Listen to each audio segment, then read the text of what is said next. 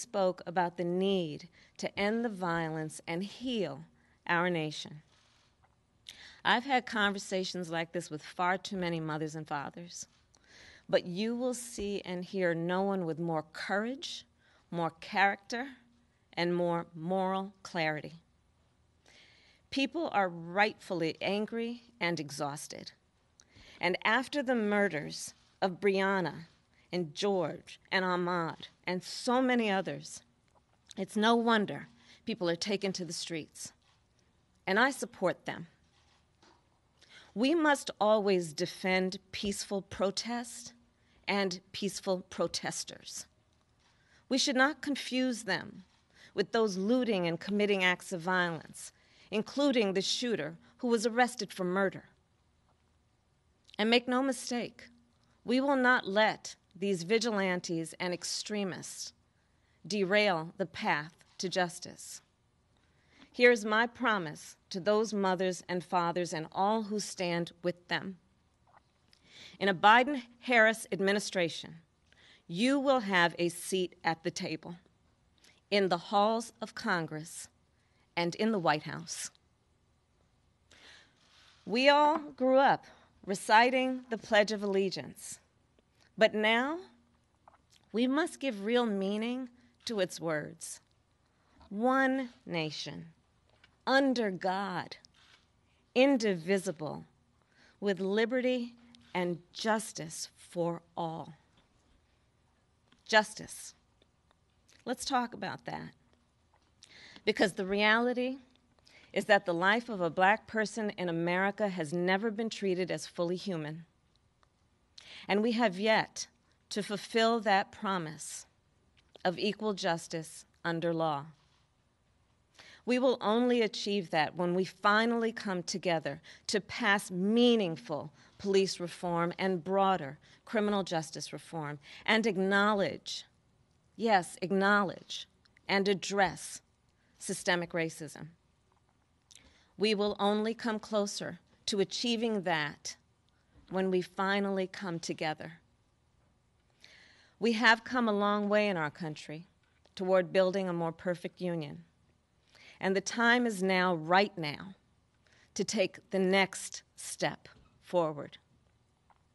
And even as we experience this reckoning with racial injustice, we must also confront another crisis, the pandemic that has torn apart so many lives. The numbers that define this crisis are staggering. We cannot look the other way or allow ourselves to become numb to them. Nearly 6 million confirmed cases of the coronavirus, 180,000 lives lost, more than 50 million claims for unemployment this year alone. We need to see and we need to hear what is happening in our country. The quiet desperation that has taken over so many lives in America. The family packing into their car at 5 o'clock in the morning, hoping the local food bank still has something left when they get to the front of the line. The 50-year-old store manager who's been laid off and knows he can't pay the rent on the first of the month. The mothers and fathers stretched to the breaking point, working from home while helping their kids with their online classes, just trying to hold it all together. The small business owners, economic engines of our communities who are shutting their doors every day. The nurse getting ready for her afternoon shift, who has seen so much suffering and death in recent months and wonders how much more can she bear to witness. The family grieving the loss of their grandmother, who's been in a nursing home and who they couldn't even visit over the last 3 months of her life. The alarming and disproportionate rate at which Black, Latino, and indigenous families are contracting and dying of COVID-19. That is the reality of America right now. A reality completely absent from this week's Republican National Convention. Because unlike the Democratic Convention, which was very clear-eyed about the challenges we are facing and how we will tackle them, the Republican Convention is designed for one purpose: to soothe Donald Trump's ego, to make him feel good. But here's the thing. He's the President of the United States. And it's not supposed to be about him. It's supposed to be about the health and the safety and the well-being of the American people. And on that measure, Donald Trump has failed. You see, at its most basic level, Donald Trump doesn't understand the presidency. He thinks it's all about him. Well, it's not. It's about you. It's about all of us, the people. As a lawyer and advocate, when I would rise to speak in a courtroom, I'd say the following words: Kamala Harris, for the people. And that is why I stand today to speak for the people. Because we know the truth. Donald Trump has failed at the most basic and important job of a president of the United States. He failed to protect the American people. Plain and simple. Trump showed that we in the legal profession would call a reckless disregard for the well-being of the American people. A reckless disregard for the danger a pandemic would pose to American lives, for the devastation it would do to our economy, for the damage it would do to communities of color who have been subjected to structural racism for generations, for the chaos that would upend our daily lives, make it impossible for many of our children to go to school, make it impossible to live normally and with a sense of certainty. He never appreciated that a president swears an oath before God and country to protect America against threats seen and unseen. It's his duty. It's his obligation to protect us. And yet, he has failed miserably. Here's the thing. Donald Trump's incompetence is nothing new. That has always been on full display. But in January of this year, it became deadly. That's when the threat of a virus that it would endanger the world first emerged. Trump dismissed the threat, but Joe Biden sounded the alarm. It would be the beginning of a pattern that persists to this day. Trump telling us not to worry, that the virus will, quote, disappear, that a, quote, miracle is coming. Joe Biden saying we need a plan, a national strategy, a president who is willing to lead, willing to be a role model for our nation, for our children. Trump still doesn't have a plan. He still doesn't have a plan. Joe Biden released his first plan in March. And here's what you have to understand about the nature of a pandemic. It's relentless. You can't stop it with a tweet. You can't create a distraction and hope it'll go away. It doesn't go away. By its nature, a pandemic is unforgiving. If you get it wrong at the beginning, the consequences are catastrophic. And it's very hard to catch up. You don't get a second chance at getting it right. Well, President Trump, he got it wrong from the beginning. And then he got it wrong again and again. And the consequences have been catastrophic. And here's why Trump has been so unwilling and unable to deal with this crisis. First, he was fixated on the stock market over fixing the problem. He tweeted about it consistently during this period. He was convinced that if his administration focused on this virus, it would hurt the market and hurt his chances of being reelected. That mattered to him more than saving American lives.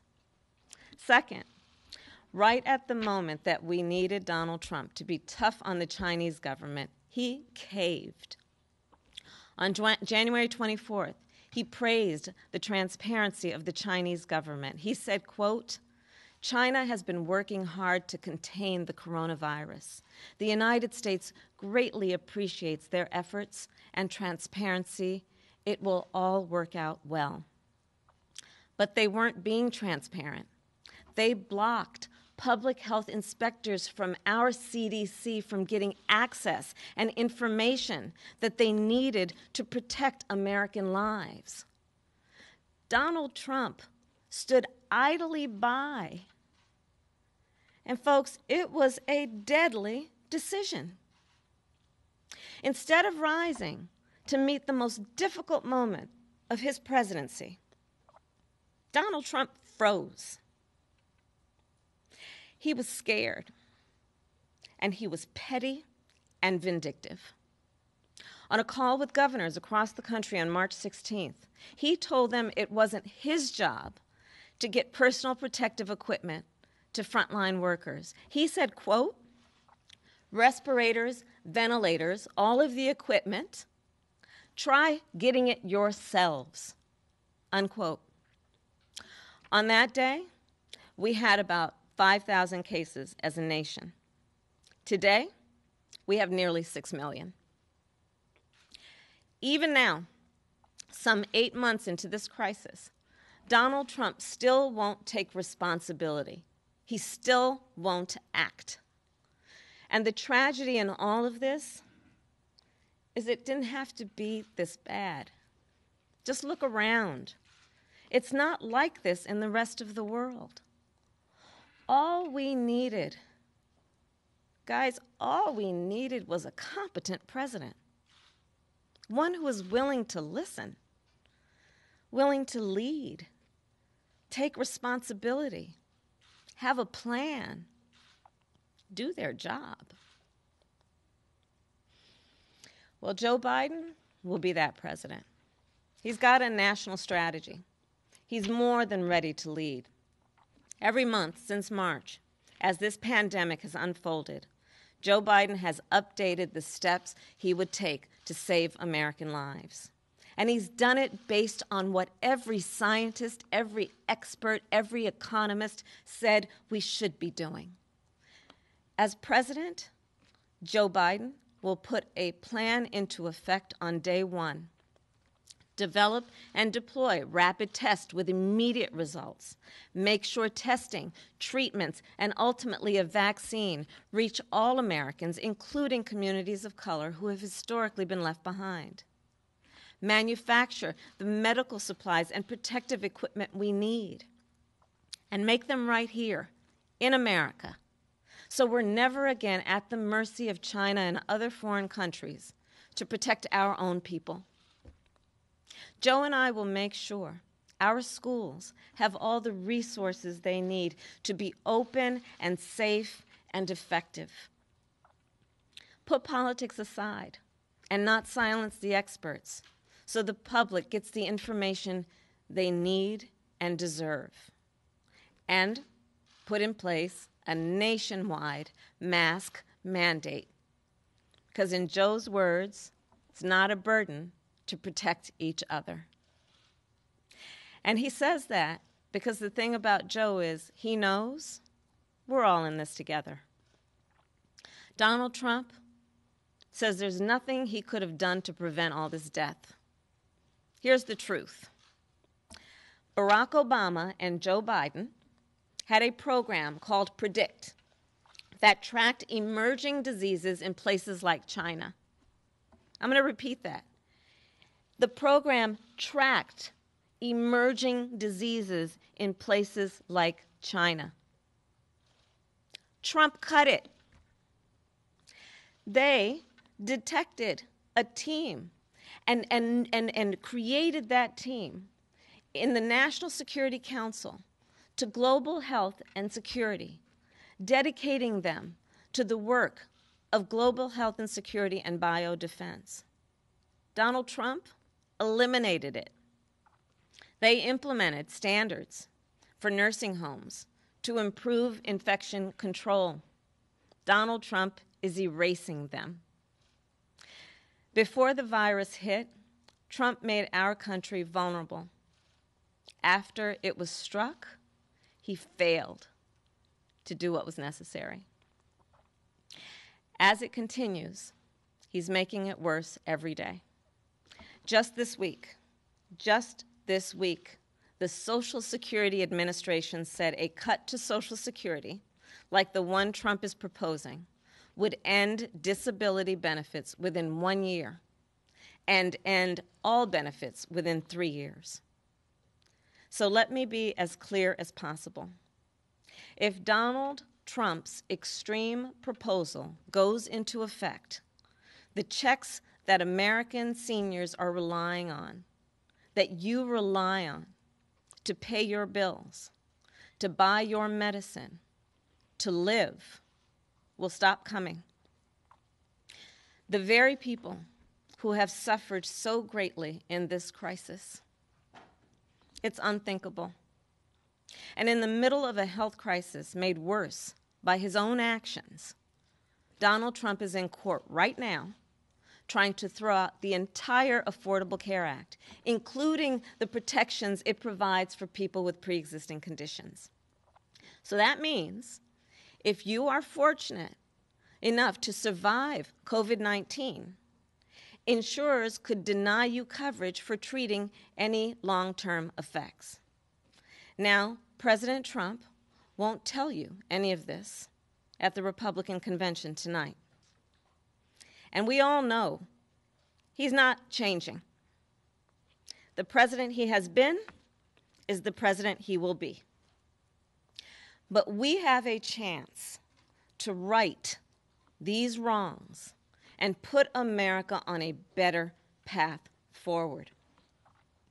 One where the leaders we elect listen to the experts and follow the best medical guidance to keep us and our families healthy and safe. One where we take meaningful action against systems and traditions of oppression. One where we stop fanning the flames of hate and division and treat one another with the respect and the dignity that each one of us deserves. As Joe Biden said in his acceptance speech, we have a choice between the light and the dark. I believe America will choose the light. Thank you.